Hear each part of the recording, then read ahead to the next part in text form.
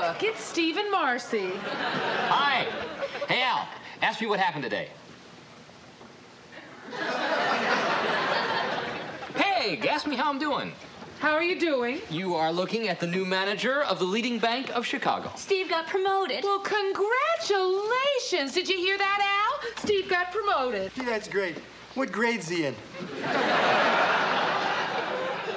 Oh, Al.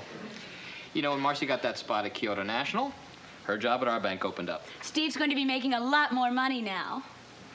Guess what I got under my arm? Nair burn? A lot more money, Al. Anyhow, I brought some brochures. We're going to get a new car. You know, one that makes a statement that says, why is he living in this neighborhood? I'm so proud of my man. Come and tell me what it's like, Mars. Anyhow, Al, you know about cars. I've narrowed it down to the Volvo, the Baby Benz, and the BMW 3 Series. Which would you get if you had any money at all?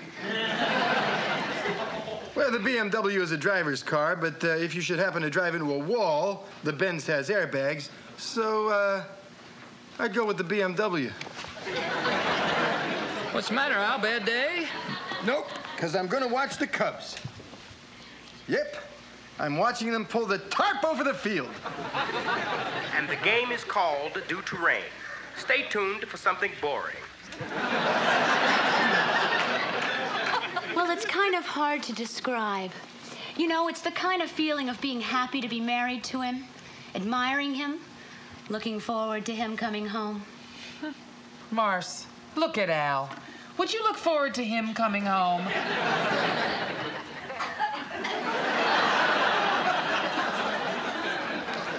I'm sorry, Peggy.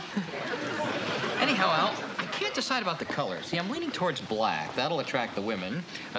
Make them see what they can't have. Let's go, Mars. Ooh, Al. By the way, Marcy has to go away this weekend. Her mother's thinking of remarrying, and she's driving up to run a quick credit check. Can you give me a lift home from work tomorrow? Why don't you ask a friend? I don't want to put any of them out. Let's go, Mars. Let's go buy something. Ooh. I just love it when you talk spending to me. I can't believe it. Everybody in the world is making money.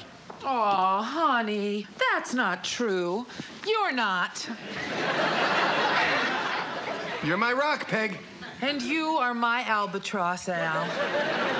Look, honey, you're still a young man, and there's plenty of chances to make it big. That's sweet of you, Peg. A fella couldn't ask for a better wife.